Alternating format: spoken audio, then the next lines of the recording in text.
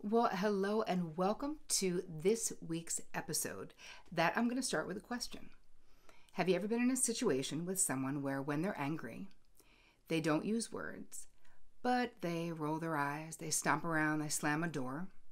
Or are you the person that when you're angry and someone says, "Are you angry?" you say no, but then you go slamming around the kitchen or slamming down a book? Anybody? Yes? If you're nodding your head, this episode is for you, because in this episode I'm going to talk about and teach you about how to gracefully shut down passive-aggressive comments, even if they are your own. Sound good? All right. So let's start by just identifying what is passive-aggressive communication. Well, it's indirect communication. So passive-aggressive communication basically is you are trying to get your how you feel across without owning it, without saying it. You are acting it out instead of talking it out. Or if you are talking it out, you're not being truthful. So, we hear about the stereotypical situation where the wife is mad, the husband, says, "Is something wrong?" And the wife says, "No, everything is fine." And then she looks out the window. She doesn't look at him. And then they're in the car and it's like awkward and long car ride. Anybody ever be in that situation? Yeah. But there's so much more to it than that. So let's start with, why do people communicate in a passive-aggressive way? Well, the first thing is modeled behavior. That's the beginning. It's something that you might have seen in your home. So think about, and don't worry, I'll have a little tip sheet for you so that you can write your notes. So you can basically get a view into, if it's you, why you are that way. Why is it hard to draw boundaries and be straightforward and tell the truth about what's going on for you? Why is your first go-to to either be withdrawn in anger, because that's also a behavior, right? And it's very easy and slippery because the person who's being withdrawn in anger goes, "What? I just don't feel like talking. Nothing's wrong." And you're like, okay, well, it feels like something's wrong, because you know that we're all energy. And when you go into a place, when you come home and maybe you didn't text the person back or whatever, and you walk in, the moment you walk in, you are aware that there is a chilly energy in the air or a hostile energy in the air. And then if you say to the person, "Is everything okay?" And they go, "Yeah, why? I'm just cooking dinner." And it still doesn't feel like everything is okay. The reason why I care about you not communicating this way and about you shutting down other people in your life that you care about or don't care about, shutting it down as well, is because it's ineffective. How will you, as the person who's pissed off, get your needs met? Be witnessed. How will that person change whatever it is that they're doing? And a lot of times it's a very familiar dance where you both know what you're doing, especially in long-term marriages or relationships, but you don't have the conversation. A lot of times it's about things that you're polarized about, things that you fight about often, where it barely even has to get into the person doing the thing before you're already anticipating they're going to do it and you're already mad. But have you ever had the experience of communicating sort of in meta messages? So you're perhaps mad at your partner. They know it. They know exactly what they did wrong. They come home and they're chattier than usual. They're asking you more questions than they normally would. They're asking if they could help chop the vegetables, let's just say. Have you experienced this? So now this is a behavior sort of making up for what they did wrong or what they feel like they did wrong, because they don't want you to be mad. But again, by not having the conversation, what we're missing in all of that is an establishing that, okay, maybe we could do it differently next time. We're missing establishing why you were upset or why they were upset. So just sort of letting it blow over or pushing it under the rug these are also ways that passive-aggressive communication keeps going. The person leaves the house angrily and then comes back with, food or dessert or flowers and acts like nothing happened. But basically, you'll have that same fight, probably many times, because the only way to not have that fight is to understand what it means to you or what it means to them. So all I can say about passive-aggressive comments and communication is that it's ineffective. And it's also really low energy. You have people at work who do this. Have you been in a situation with someone you had to partner with? They were on a team with you, and they used their lateness as a way to dominate you, as a way to basically say F you. This is very common in relationships as well, though, not just work relationships, just regular romantic relationships, friendships, that there is a hostility behind someone being late all the time. So I wonder, have you guys had this experience, or are you the person who is late all the time? Are you nodding your head right now? Yeah, it can be so incredibly frustrating.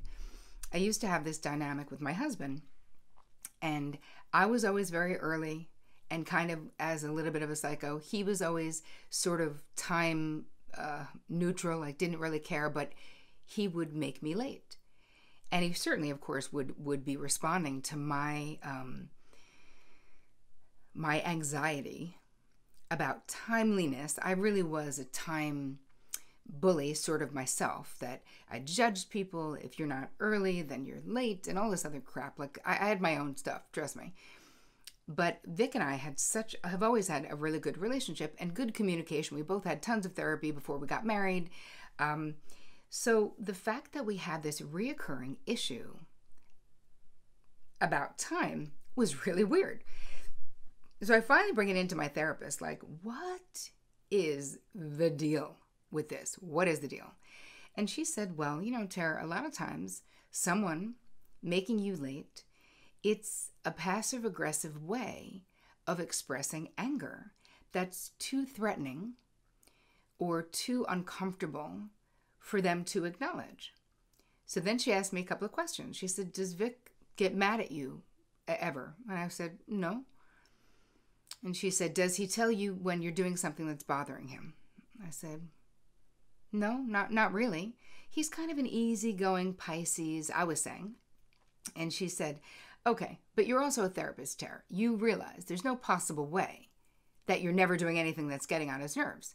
It's impossible. I don't care how good the relationship is. This is called like being a human being. I was like, okay. So, I said, so tell me more. What do you think is happening? And she explained the passive-aggressive anger dynamic but it made me understand it for the first time. And I was already a therapist, and I understood the concept of passive-aggressive communication, but the anger dynamic I didn't get. So she said, imagine that Vic has anger or at you about things that it's too threatening though, right? He was, raising 3 teenage kids by himself, and he just doesn't want there to be any problems, maybe, which is probably true. And, hoping that I just would want to stay and love them and have them become my family, which is what happened, luckily, for everybody. But it's like he didn't want to rock the boat. So his own anger, he wasn't even aware of it. It was unconscious. So he was taking his anger and disavowing it. So imagine that for those of you who are watching on YouTube, it's like you're cutting it off and then taking that anger and sort of stuffing it down the throat of the other person. So what would happen is his anger that he couldn't feel, was afraid to feel, the way that he would provoke it in me so I would express it, so because his anger still needed to come out, was by being late. So we had a pivotal moment. So right, he'd be late. Let me finish that thought. He'd be late, and then I would then flip out, right, and be like, I don't get it. Why are we having the same conversation? I told you we needed to leave at this time. It's already 10 minutes after that time. So he would be like, no, there was whatever. Okay, fine. So I'm talking to Ruth, my therapist, and she was like, listen, you have to do something different. And I was like, okay. She's like, you have to stop doing you're 50% of the dance. I was like, okay, well, how do I do that? She said, Terri, look at your own dysfunction with time. You're always early. You're like a time bully. So that's your thing. So you've got to be like a little bit consciously and with intention, take a little bit of a deep breath around time. You don't always have to be the first person at the wedding. You don't always have to be the first person in the church. Like, I would never go to a wedding without going to the church. You know, like how some people just go, it's fine, we'll go to the thing. No. And I always have to be in the front row. Like, it was a little obsessive, my own thing. So she and I talked about that a little bit, worked on that. I was like, okay, it doesn't matter. It's not the end of the world. I don't want to fight with him about time. It's so crazy. So we're going to a wedding, and this was now going to be where we were going to test out if I could not do my part of the dance and how that would impact us fighting about time. So we're going to a friend's wedding, and I said we needed to leave, whatever. The wedding was 90 minutes away. I gave us like 2.5 hours to get there, again, a little bit like a crazy person. So he said, listen, I will definitely be back ready to go at 1 o'clock. I was like, great. So keep in mind, it's 12 o'clock. I'm already showered, my hair's done, my makeup's on, and I'm dressed. So I said, okay, I'll get your tux. It was dressy. I said, I'll get your tux ready. So it'll be ready when you come home. You just jump in the shower, get in it, and we'll go. So I'm waiting, and I'm breathing, and I'm meditating, and I'm being so chill, and I'm internally working like, no problem. I am not having a problem with this. No matter what happens, I am not doing it. So he comes, he drives up in the car. We had this MVP car at the time. And there's wood on top of the car. And he's pulling up 2 minutes before I said we needed to be on the road. So he's already doing his half of the dance. He's coming in. He's like, I'm really sorry, babe. Someone was in front of me. They maybe, whatever. And I was like, oh, no, it's not a problem. I gave us extra time. It's not a problem. Your tux is ready to go. He can't even grasp that I'm doing a different dance. He can't even grasp it in his mind. Can't even get it. He's continuing to do the old dance, saying, if that person hadn't been slow doing 20 miles an hour in front of me, I was like, Vic, I'm not mad. Just get it together. I'm having a cup of tea. I'm enjoying myself. I'm reading the paper. Go do your thing. So he's like, all right, I'll be right down. Anyway, so we get in the car, and I see him trying to get me not mad with the behavior, right, of being overly friendly, tell me what he's going to build, this and that. We left 35 minutes after I said we should have left, but I gave us plenty of time, so it was still fine.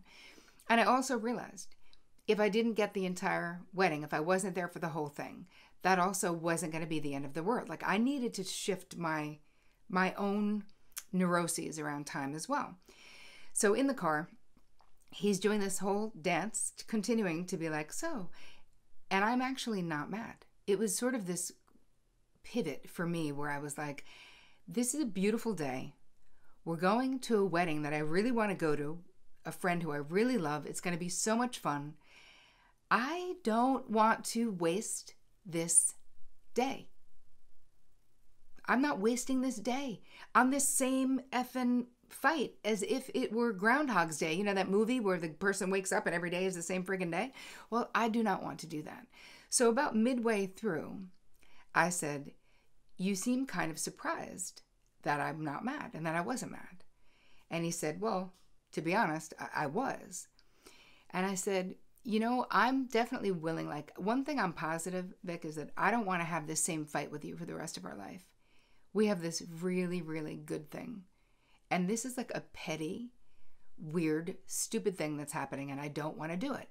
I talked to Ruth about it. Do you want to hear what she thinks? That was my therapist. And he was like, okay. And I said, Ruth thinks that you being late is an expression of anger that it's too threatening for you to express. And he was like, what do you mean? What would I be mad about you? What mad at you about? I'm not mad at you. I was like, no, I'm not saying you're mad, babe. I'm saying you never want to be, though. You make excuses for my bad behavior. If I'm being kind of bitchy, if I apologize, you tell me I didn't do anything wrong. So what I'm telling you is that it is hard enough for me to process my own anger because I wasn't raised in a family, it was a whole thing. So I can't process mine and yours at the same time. So I explained how Ruth explained it, that he's disavowing it, but being late because he knows I'm going to blow up is like him shoving his anger down my throat, and now I'm expressing it with my overreaction to his lateness, coupled with my own weirdness about time, right? Makes sense? So he was like, I don't know. I'm not buying it. But I was like, here's the thing. What I'm telling you is I'm done doing this dance about time. I'm not doing it. So whatever that looks like, either I will not care about time at all. So we had a whole meeting about it, he and I, where we decided that he would help me be less like obsessive about time, and that I would help him be more on time when it was for me. That was it. And so we came up with these little phrases that we would share, like we always have exactly the right amount of time was one of the ones that we started saying. So if I started to get anxious and said, we should have left or whatever, he's like, no, babe, we always have exactly the right amount of time, or everything is going to be okay. And instead of feeling like he was doing it to me or like I was doing it to him, we sort of got together to help each other be less nuts about time and to not act out. I did not want him passively aggressively expressing his anger to me in this unconscious way. So he stopped doing that, and lo and behold, he does not have any problems expressing his anger or annoyance with me about things or his preferences. And I really wanted him to be able to do that. And it's 20 years later. I want to be funny and say, be careful what you wish for. But in reality, I wouldn't have it any other way, because I fully care about precisely how Vic would like his life to be. And if I can do anything to make his life like that, that is without a doubt a top priority for me.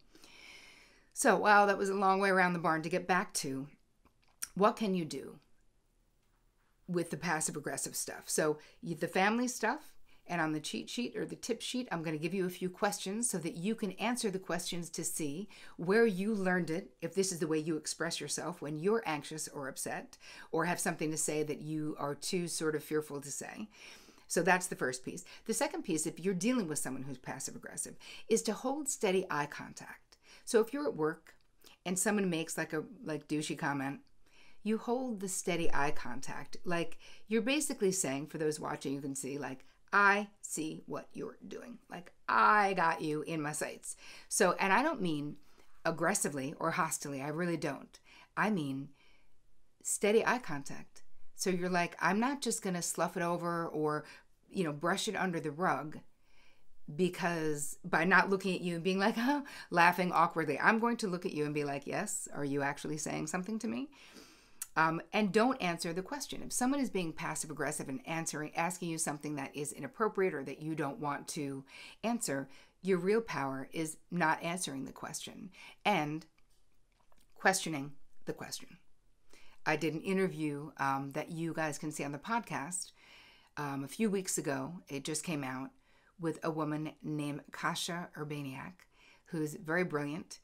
And one of the things that she talks about in her verbal self-defense course is that if someone asks you something, aggressive and or passive-aggressive, you can question their question.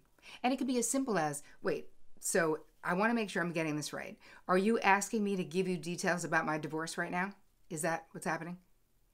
To give them a chance to say, well, no, not if you're uncomfortable. Oh, good, because I am. So we won't be talking about that. But it's like, instead of giving the information, which many of us, especially women, are very conditioned to, just someone asks you a question, you feel like it's rude not to answer before even thinking about how rude the question may be. So you can question the questioner's question. What else can you do? Basically remove yourself. So there's the last step, and you can't really do this with work stuff, but in relationships where you can remove yourself, you can just not be in a conversation with someone who's endlessly passive aggressive. If it's family, of course, then you need to find a way to draw the boundary. So that'll be the last part of this, which is, what language could you use when someone is denying they're upset, but their behavior says they're upset, or they're saying something mean? I had a friend once who said to me, I cut my hair short. And she was like, oh my God, you cut your hair, finally. It's so matronly. And I was like, wait, did you just effing use the word matronly with my fake compliment that you just gave me? So I didn't say that. It took me aback, and I was like, 12 seconds went by, and I was like, you know the word matronly. You know what it means, right? And she was like, well, yeah. I was like, so that was meant to be an insult. Is that correct? No, no, no. I think it looks great. Well, that isn't true, because if you thought it looks great, you wouldn't have used the word matronly. So would you like to revise your statement? And she was like, no, no, I didn't mean that. I meant mature. I was like, bad word as well, but okay, fine. So using language, being able to actually go directly at someone denies what they're doing. So let's do the example of someone who you're saying, you seem upset or you're mad. And they say, no, I'm not mad, just exhausted. Okay, well, it's interesting, Betty, that you suddenly got exhausted right after we had the conversation about something. So you seem mad at me about something. That's what it feels like to me. If they say no, say, okay, well, I'm feeling that energy. So I'm just telling you, if you are upset with me about something, I'm actually interested to know what it is. So just know that you can always talk to me, because this feels uncomfortable. I sense that something's wrong. My gut instinct tells me that something's wrong, that you're upset, and then you're telling me nothing's wrong. So there's a disconnect somewhere, and I'm not saying I couldn't be wrong. I could be, sure. But I don't feel like I am in this instance, because I find that when you and I have conflict, in the beginning, you will deny that you're upset. So I'm just inviting you to tell me what's going on, because I really care. Or something like that. All right, I know that was like long as hell, but you guys get the point, that there's a way to honor your own experience, which is like, hey, I feel like this is happening. This is what it feels like to me. And if the person denies it, hey, we can't make them not deny it, right? But you can still say, okay, but I want to tell you, it still feels like something's up to me. Leave it there. Anyway, wow, that was a lot about passive-aggressive, gracefully shutting down passive-aggressive comments, whether it is your own, whether it is someone else's. Because you know what? I want you to communicate effectively, efficiently, and directly, which you can do with ease, grace, and when appropriate, love. You don't have to be passive-aggressive. And it is inefficient, ineffective. So, and this is the beginning, you guys. Real Love Revolution season is upon us. So I'm going to be talking about communication and love and sex and passion and anything else that you people are interested in hearing about. So if you have not joined, ladies, my Facebook group, it's called Real Love Revolution Facebook group with Terri Cole, please do, so that you don't miss a thing, because we're doing weekly questions and I'm going to be resurrecting my Wednesday wisdom. So I really want you to be there with me. And if you liked this and felt like it added some value to you or it was helpful, please share it on your social media platforms with people who could use it. Please do not share it in a passive-aggressive way with your passive-aggressive mother. If you send it to your mother and she's passive-aggressive, you can say, I think this might help you. I hope you watch it. In the meantime, I hope you guys have an amazing, amazing week. And as always, take care of you.